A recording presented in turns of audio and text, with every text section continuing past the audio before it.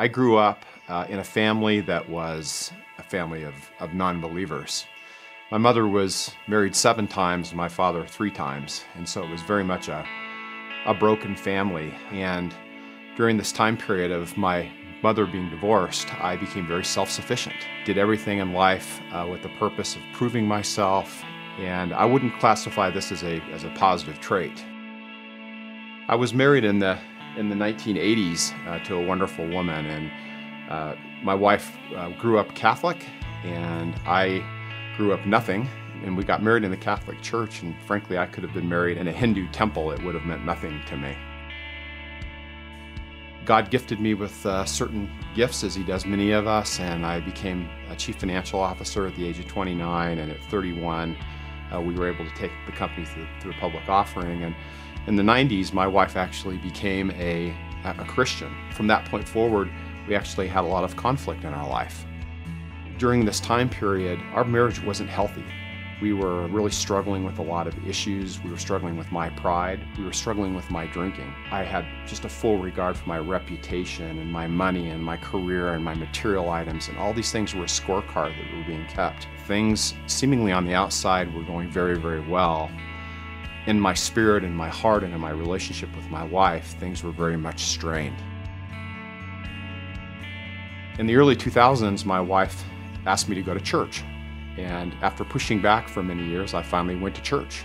And although I was not a believer, I was impacted by a sermon and started thinking about matters of God more and more often.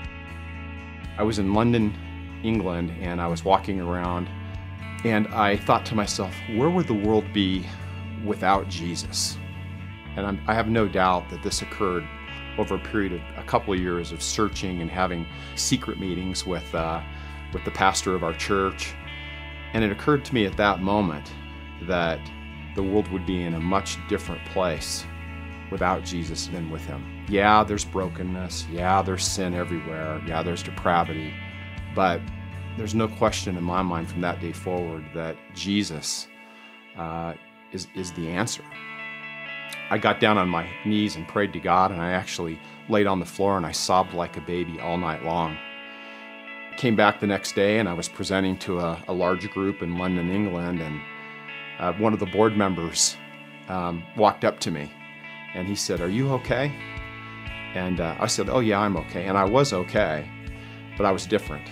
All of a sudden, my relationship with Christ got great, and I was joy-filled, but I was having conflict with the board of directors and other people I work with. And one of the reasons I was having this conflict is because I started to think more about how we were impacting people's lives, about laying people off, for instance, about all kinds of matters that might actually personally impact them. I actually fell more and more in love with the people that I worked with, and yet I was having more and more conflict with the leaders of our business.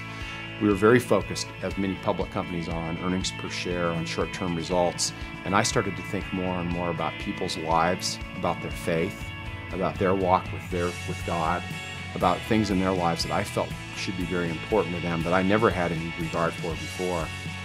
It was a few years ago after my conversion, after Jesus saved me, that I made the decision to fully and wholly commit my life to Christ. So here I was at the peak of my earning years, as a public company chief financial officer, a member of the board of directors, and things going very well, and God took me a different direction. I started to read the Bible, and things started to make sense to me. It became very clear to me what Jesus was doing in my life, and I look forward to spending the rest of my life actually serving God in a radical way. Now that's a life transformed from the dark, from being angry, to being fully and wholly in love with Christ. And for that, I am immensely appreciative of God's grace, and I give Him all the credit. My name is Stu, and my life is a transformed life, period.